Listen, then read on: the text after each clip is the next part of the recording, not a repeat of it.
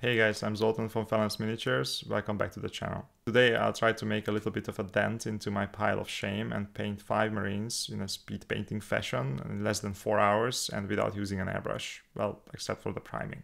Since I only had 4 hours for this, I had to come up with a plan. So let's start with step 1 out of 5. This is the only time I'm using the airbrush in this video, but if you want to replicate the technique, you can simply use a retro can to achieve basically the same thing. If I want to go fast, I need to use contrast paints, and in order for those to work, I need a very bright undercoat. I could have primed the minis with white primer, but that would result in way less contrast compared to a Zenithal highlight. With the Zenithal, our shadows will be darker and the parts hit by the light will be brighter and way more saturated once the contrast paint is applied. The trick here is to go a bit harder with the Zenithal and apply more white than what you would use normally. The blue I'll be using will look almost black if I apply it on the black primer directly, so the majority of the mini needs to have some level of white on it, except the deepest shadows. First problem. I hate how ultramarine blue contrast looks when it dries. It is way too dark and purplish to my liking. The Marines will look nothing like what we are used to on the box art if I use it. To fix it, I mix some Thalasar blue in with the ultramarine blue on my wet palette in something like a 50-50 mixture. This will give me the nice rich blue color I'm looking for. The second problem is contrast paint itself. It is great because it pools in the crevices creating contrast, hence the name, but that also means that if it has nowhere to go, like on the large smooth surfaces of Space Marine armor, it will pool and leave big blotches behind if applied as intended. You can mitigate this by moving the paint around with your brush after you applied most of the paint from the brush onto the model. Contrast dries relatively slowly, so there is time to drag the biggest pools away from the big surfaces like the pauldrons or the leg armor. On models with more surface details, I would just apply a large amount of contrast and let it self-level and do its thing, but that doesn't work here unless I'm okay with an extremely blotchy end result. Since I didn't have much time, I just tried my best to prevent the biggest blotches by moving the paint and applying 2 relatively thin layers instead of the usual single thick one.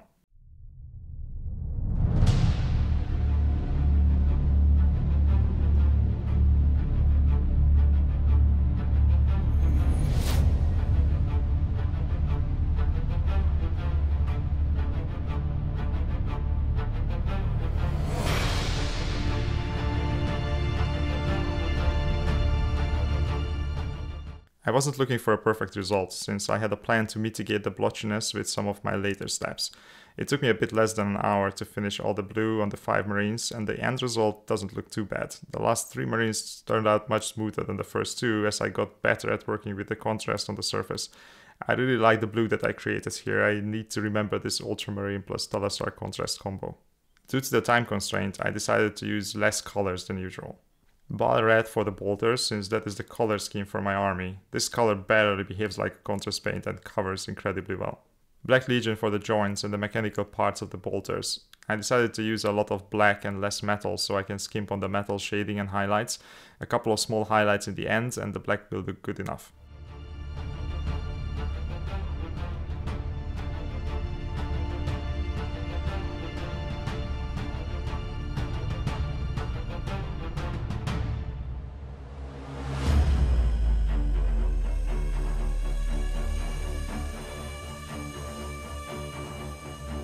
Snakebite leather for the leather parts. I could have used black for these elements, but I felt confident that I can finish in time and wanted to add a bit more color variety.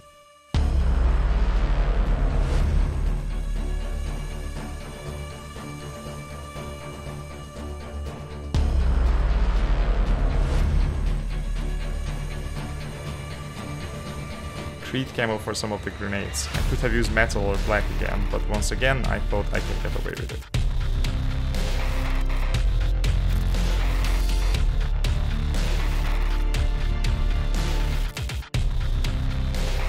Nasrag yellow for the bases. This color looks fantastic on the Zenithal highlight and it contrasts nicely with the blue armor.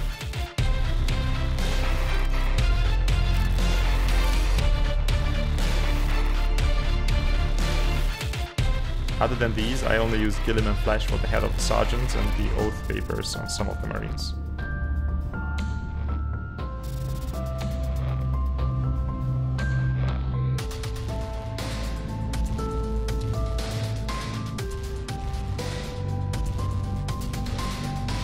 Fortunately, I was left with very little that had to be painted metal. For the gold, it was mainly some skulls and the trim of the left shoulder pad. Retributor armor never disappoints, and the gold looks fantastic on the blue.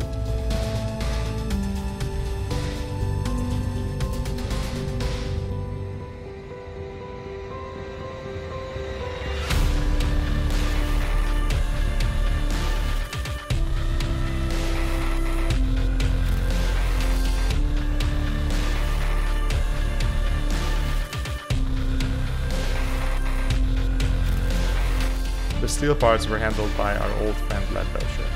With that, basically all the main colors were on the minis, and I was ready for the more fancy steps. It took me a bit more than 50 minutes to do these parts. It is a lot of colors, but much less surface to cover, and I had to be way less careful than with the blue. That brings me to 1 hour 50 minutes, give or take. Plenty of time to finish on schedule.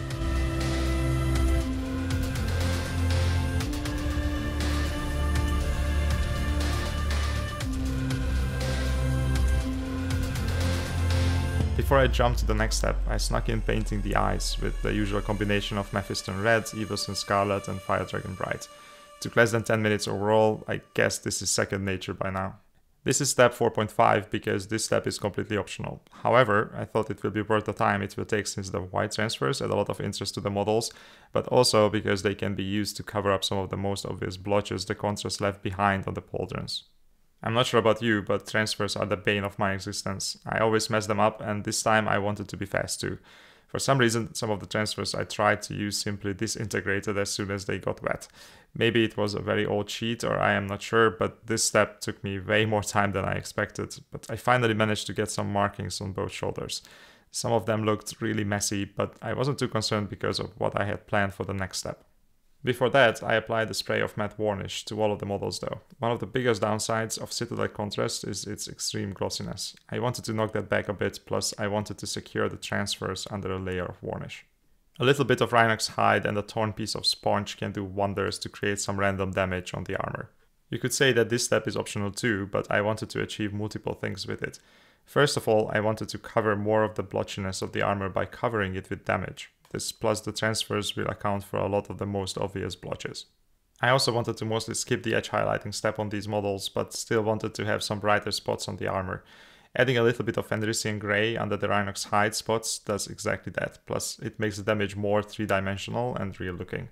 I even added a couple of spots of Leadbelcher inside the biggest Rhinox hide spots to make the damage look even deeper. Since I was already at it, I added a couple of token edge highlights and scratches here and there, but tried to stop myself since that was not the plan here and I didn't want to waste time. With all that done, all that was left was to finish the bases. I used my tried and true method of applying dry rust pigment on the base and the feet of the Marines and then fixing it in place with white spirit. It may look like the spirits ruined the whole thing, but once it dries, the pigment will look like dust again and it will be stuck to the base. And with that, I was done and the end result looks like this. At the end of the day, I had time to spare, and if I hadn't messed up with the transfers, I could have finished it in close to 3 hours. For the amount of time spent, I think these dudes look quite cool. I could definitely improve them further with some proper edge highlights, but I think I'm quite happy with them as they are. I hope you guys found something useful for your own speed painting. Do you think this is a reasonable amount of time to paint 5 Marines? Do you usually take longer or shorter? Let me know in the comments below. Don't forget to like and subscribe, and see you in the next one.